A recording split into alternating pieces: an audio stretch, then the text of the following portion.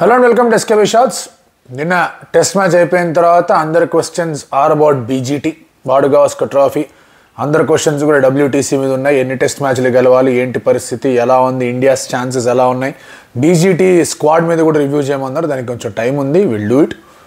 And ఎందుకంటే ఈ test series అయిపోయినామండి, ఇంకా ఈ టెస్ట్ సిరీస్ అవ్వకుండానే మనం ముందు ఆలోచించడం కరెక్ట్ కాదు. బట్ WTC యాంగిల్ నుంచి ఖచ్చితంగా ఈ టెస్ట్ సిరీస్ అప్పుడే మాట్లాడుకోవాలి. ఈ టెస్ట్ సిరీస్తోనూ సంబంధం ఉంది, బీజీటీతో కూడా సంబంధం ఉంది. కాబట్టి let's talk more about WTC and then slowly further డిస్కషన్స్లో will get in to squads and all that. So WTCకి India ఏ విధంగా ఇప్పుడు ఆ గెలుపులు కానివ్వండి లేదా డ్రాలు కానివ్వండి సొంతం చేసుకోవాలనే దాని గురించి లెట్స్ గెట్ స్టార్టెడ్.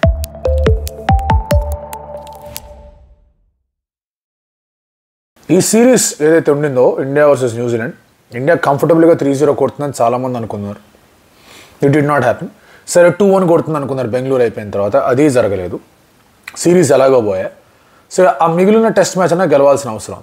ఒకప్పుడు when they were bilateral test matches, ఈ 2 టెస్ట్ మ్యాచెస్ అయిపోయిన తర్వాత థర్డ్ టెస్ట్ మ్యాచ్తో సాధారణంగా ఎక్స్పెరిమెంట్ చేద్దాం అనే ఆలోచన ఉండేది.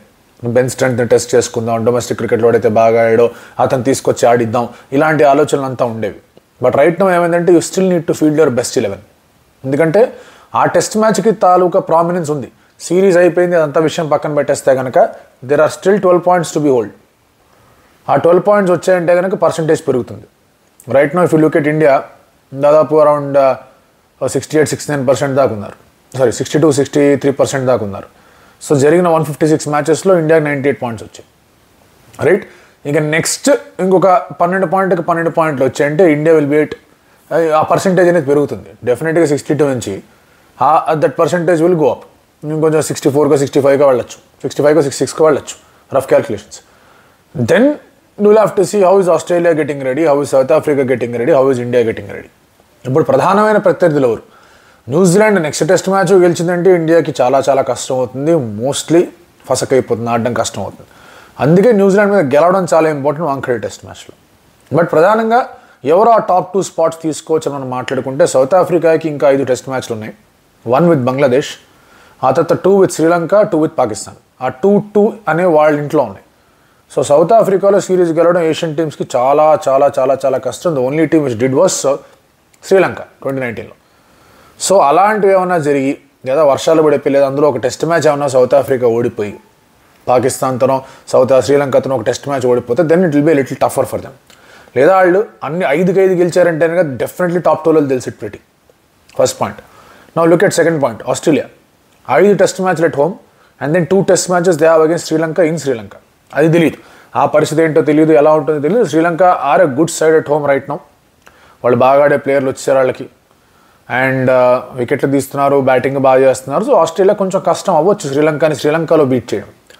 సో ఒకవేళ శ్రీలంక ఆ మ్యాచ్లు గెలిచిందంటే then Dil think okay fine, మనకేమైనా ఛాన్సెస్ ఉన్నాయని ఆలోచిస్తారు, కానీ I don't think they have chance there. But అంతకన్నా ముందు BGT is a virtual knockout, ఒక సెమీఫైనల్ లాంటిది విచ్ విల్ యాక్చువల్లీ డిసైడ్ ఇండియానో ఆస్ట్రేలియానో ముందుకు పోయేదని.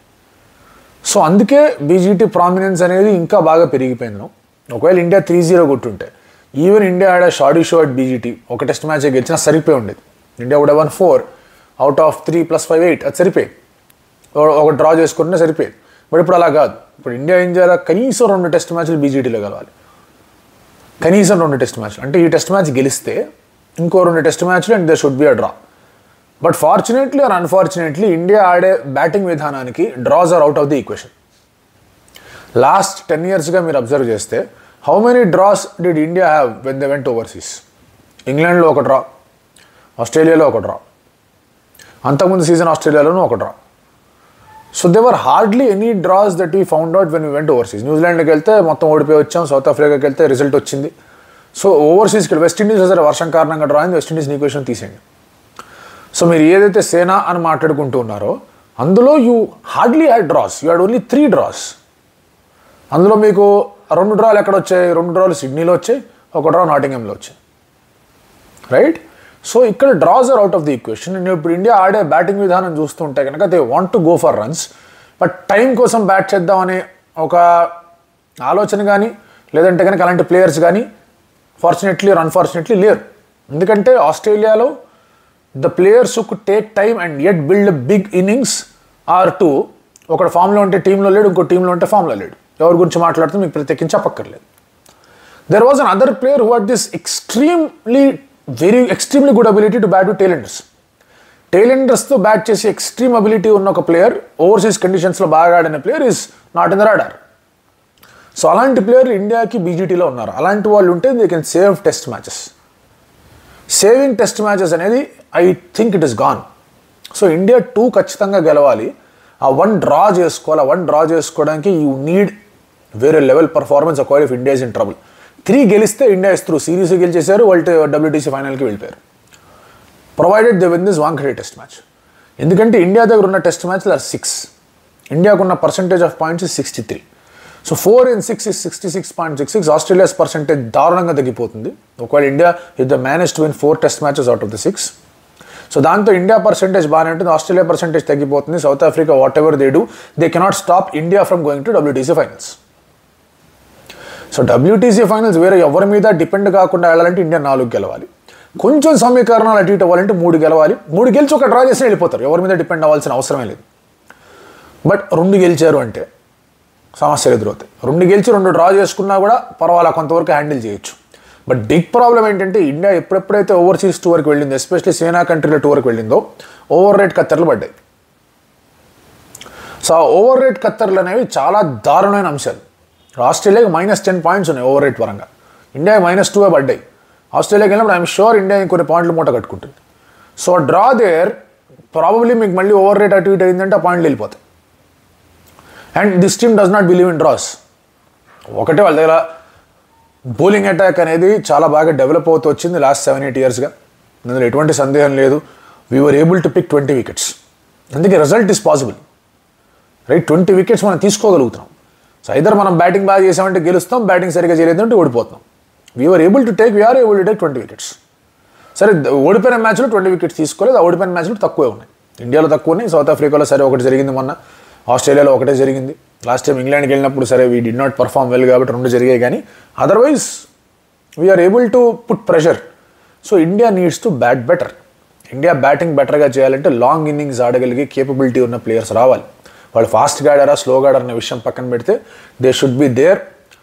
బ్యాటర్స్ అందరూ కూడా కలిసికట్టుగా ఒక 4-4.5 సెషన్లు ఆడేందుకు వాళ్ళు రెడీగా ఉండాలి. 4 సెషన్లు ఆడుతున్నారంటే కనుక they are almost playing 120 overs. 120 overs ఆడుతున్నారంటే కనుక ప్రాబ్లీ 3.5 runs per over వేసుకున్నా యూఆర్ గెటింగ్ 420. ఏ సాయిల్ మీద అన్నా కూడా అది చాలా స్ట్రాంగ్ స్కోర్ అవుతుంది. So that is something that India needs to practice. And it is not that 400 కొట్టలేరని, కొట్టగలరు. కొట్టలేదు కాదు, కొట్టారు. Last time BGT was super successful tour. Shami లేడు ఫస్ట్ మ్యాచ్ తర్వాత, కోహ్లీ లేడు ఫస్ట్ మ్యాచ్ తర్వాత, జడేజా అశ్విన్ లేరు లాస్ట్ మ్యాచ్కి, బుమ్రా లేడు లాస్ట్ మ్యాచ్కి, అండ్ దెన్ మీకు ఉమేష్ యాదవ్ లేడు లాస్ట్ మ్యాచ్కి. What was your bowling attack? Navdeep Saini, మన శార్దుల్ ఠాకూర్, నటరాజన్, మొహమ్మద్ సిరాజ్, వాషింగ్టన్ సుందర్. ఈ బౌలింగ్ అటాక్తో ఇండియాస్ వన్.